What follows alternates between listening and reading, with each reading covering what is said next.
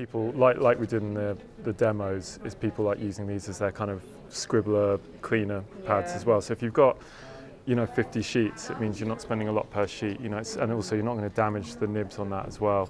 So people are still using these, although you can frame these. I mean, this is like a sort of older thing. It's been carted around a lot. It's not, it's still reasonably robust paper. Yeah. You can still sort of float mount it and things like that. But yeah, at the moment there's just the 75 GSM. Yeah. So any other questions? No. Marker. Brush marker. So basically, what I've done is I've brought some examples of drawings I've done, some from a little while ago and some sort of within the last few days. And these are all ones that have been done really quickly. And so these, for the watercolour markers, are quite a good example of how you can make something within sort of 15 minutes. And you're also kind of painting in a different way than you would with normal watercolours. So with these, rather than kind of, making the colour, picking it up with a brush and putting it down, it's actually like using, this is probably 4 colours probably. This is probably 4 or 5 colours, and it's actually drawing straight onto the page, so you're getting kind of, if I give you a really quick example. Do you ever stretch your paper beforehand? Yeah, so the marker paper is 300 GSM, so it's on that kind of verge, that kind of cusp of whether you stretch it or not. I find that actually you're not using vast amounts of paper with these, because if you're going to be sort of putting a big wash on, you're going to probably use a tube paint anyway, and then you want to stretch it. But if you're just using these, I generally don't stretch it, especially if it's on a small scale. But I mean, what you can be doing is, so I'll just do a small example. I don't know, if you're kind of doing a kind of rough kind of nose type thing, and a bit of a kind of bringing that in, a bit of an eyebrow, you can kind of get that in like that. So you're actually just drawing on, rather than kind of painting with it, and then you can kind of bring that colour up. And it doesn't take much to actually get rid of all those lines. And then actually with some of them I've tried to leave the lines in there, because it adds like a kind of, this kind of subtle sort of bits of folds of skin and things like that. So you kind of, when you actually get to using these, I mean, when I was using them, I was kind of mainly using them in quite a traditional way. But really, when you start getting used to them, you can kind of get some quite nice effects out of it. And then as soon as that's dry, you can kind of be embellishing it or kind of adding cross-hatching and things like that as well. So I mean, that kind of gives you an example, but also some people are using these watercolour markers just more like felt tips, or like you would pro markers and stuff, but you're using it on a thicker stock paper. So whereas the pro markers, you've still got 75 GS. There's sort of an advantage to the markers with, if you're doing a watercolour, the pencil sketch first, you don't. If you're using the markers, there's no. Yeah, exactly. Yeah, absolutely.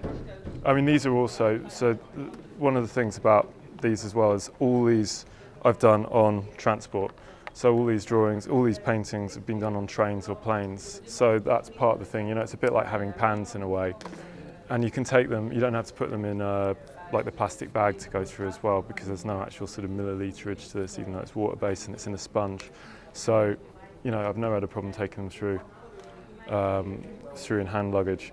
So, I mean, the great thing is you're not getting any wastage from them as well. So this is an example of how I've just done a kind of like an abstract felt pen type drawing with it. But the great thing about this is it can then be sort of used as an artwork rather than just a sketch, because it's on 300 GSM paper. You've got quite a nice depth to the tone as well. This is a different kind of paper, so you've got slightly more streaks in it. Whereas when we did it on the marker pad, those streaks aren't there at all. You get sort of a consistent block of colour. Did they work okay on, I know these are sized differently? Yeah, these are sized differently, yeah. Regular, they do, so they do actually work really well on hot pressed as well, obviously. But then the only thing is what you end up doing with these is sometimes you end up sort of pressing quite hard, especially if you use the fine point nibs. And because it's milled finer, it's a tiny bit more like a dye in terms of it'll kind of soak into a more absorbent paper. So that's why this Cotman paper is really good. The marker paper is really good. These are actually different, but you can still see that it's quite easy to pick up those colours, but you just got to be a bit more careful when you're applying them. So the paper is important, but you can use it on any of those kind of papers, and these also do work well on prime canvas as well, because you could pick up the colour. You've also, because it's got some give to the end of that brush, it means that you're not going to damage it either. So it's the only one that you could damage over time is the fine point, but the brush point, actually you could use it on much more materials than the rest of them. So yeah, and obviously they're intermixable, all these as well, so it's some of them are the same pigments as actual Cotman and professional watercolour. So say permanent rose, it's the same pigment as you get in the permanent rose in the professional range, and like, you know, these three at least are all single pigment colours. Some of them are, so you can mix lots of colours together before you actually lots of this colours together before you hit brown. So that's another really, yeah. So that's like a really nice thing about them. You know, I think they kind of remove the kind of confidence. You know, people who might lose confidence with the brush. You know, that's probably good for that too. Yeah, yeah, absolutely. I mean, it's that thing where people are used to drawing, but they're not. But you know, the thing with watercolour is you've got so little control, because you're kind of, and the paper also has a big effect on that as well. So you're using paper that's sized enough that, you know, you still got quite a lot of control, because it's letting that sit on the surface and it's not sort of dissipating into the kind of grooves and things. So you're doing watercolour in the most kind of, in a way that if you're not used to doing watercolour, it's great. So it's going to be great for young artists as well. Yeah, yeah, yeah, exactly. And I mean, they do say that if these are, it's best to use them when they're wet because they're hard to pick up. But actually, I find that, you know, even when they're totally dry, you could still kind of pick up all that colour. It takes a little bit more working, but you know, it's kind of, they're pretty good. They work as if you kind of applied the sticks and things like that as well.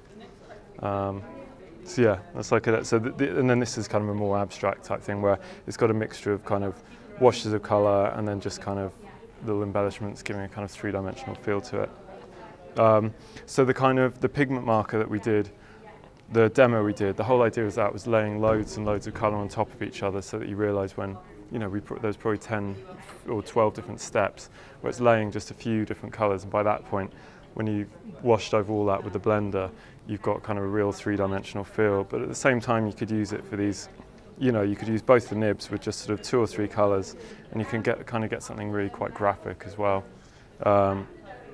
And I mean, this has a bit of blending, but the blending's quite subtle, so it doesn't have to necessarily be a really painterly thing where you're dragging that pigment around the paint, which a lot of people do like, and it's great for people who are doing, you know, if you're doing sort of fashion illustration and things, it's great because you're making a kind of three-dimensionalness of that clothes. You could pick out the white underneath with a colourless blender by removing some of that colour, and it feels sort of really natural.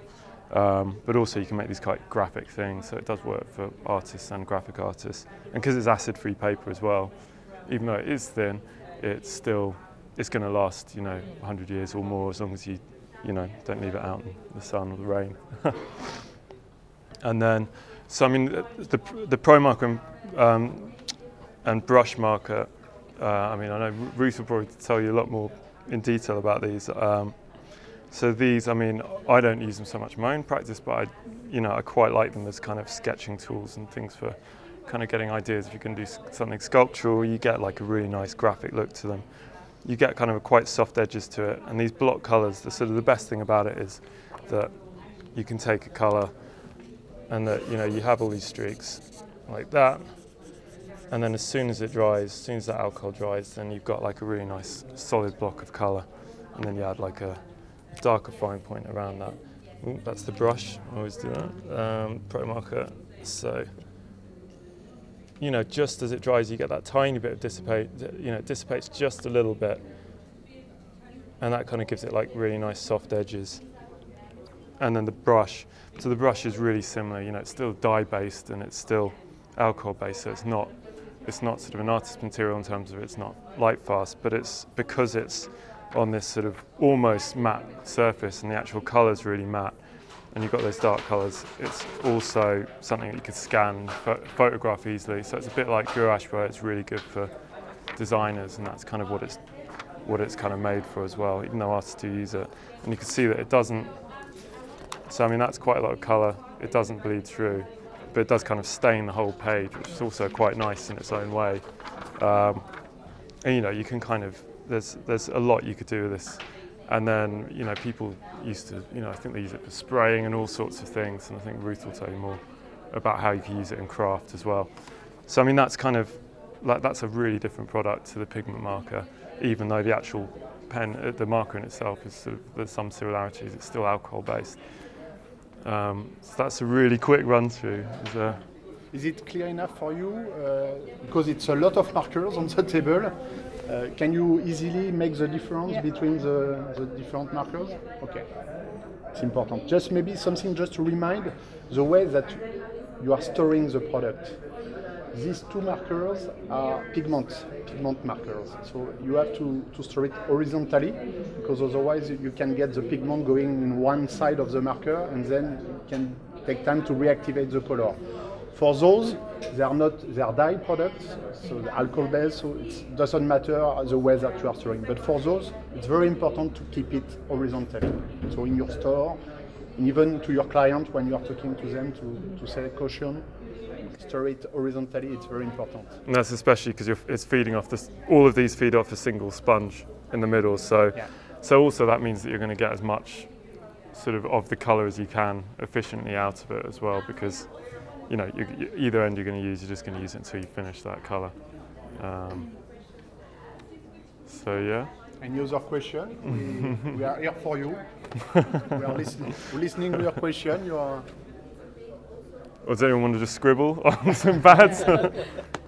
Well, 20 minutes feels like it's really quick, but actually sort of managed to smash through it in a few minutes. You're doing it on plastic here, so obviously you can do it like on overhead projector. You could do it on yeah, exactly. You could do it on acetate. You could do it on glass, and then some of the, so like the alcohol-based one. Obviously, the watercolor doesn't really work on that. The binder's not going to hold it very well, but the alcohol ones do work really well on that. And the Pro marker, people do that a lot with, but actually these work really nicely. And they dry really quickly, obviously on the paper, but then when you're doing it on glass and perspex, you're leaving it a little bit longer, but it's still, you know, drying quickly. And then you can add up the layers. You can still get that same kind of opacity that you want to. So you could do these kind of, you know, fake stained glass windows and things like that. And some people as well they are using the plastic to use it as a palette.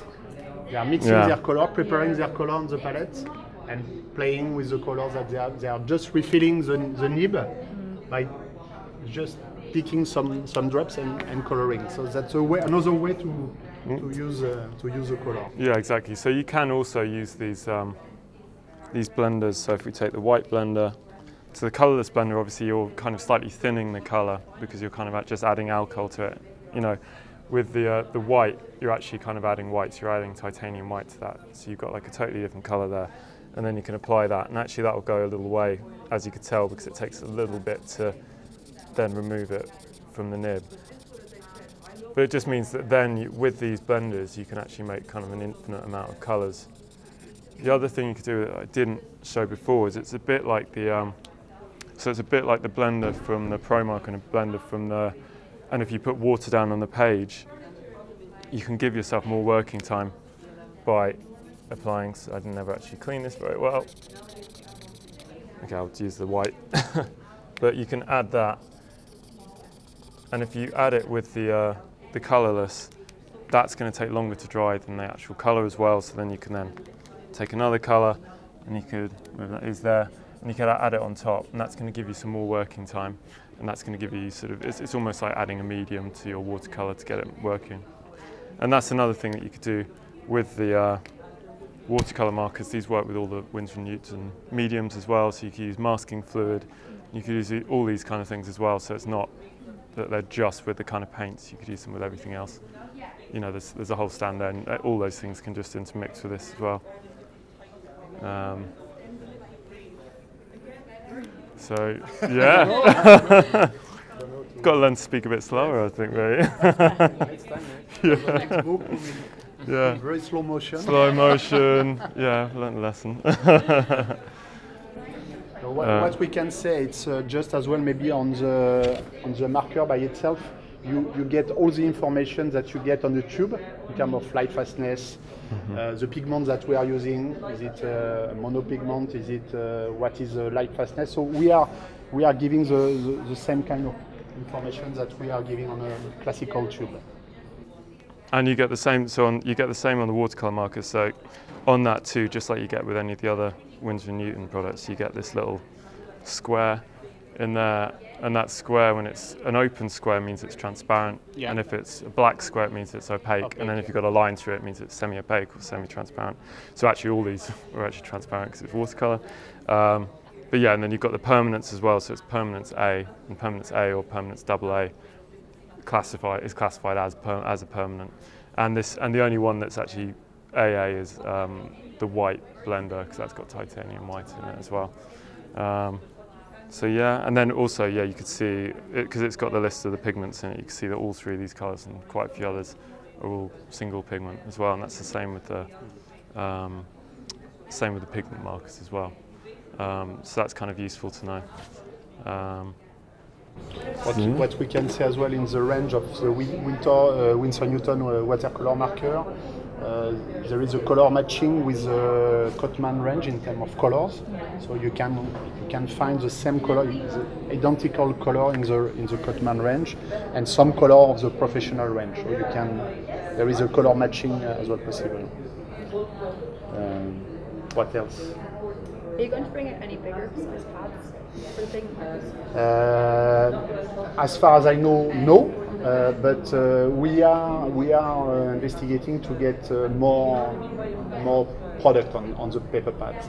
So it's internally we are working on different solutions to get maybe heavier paper pads.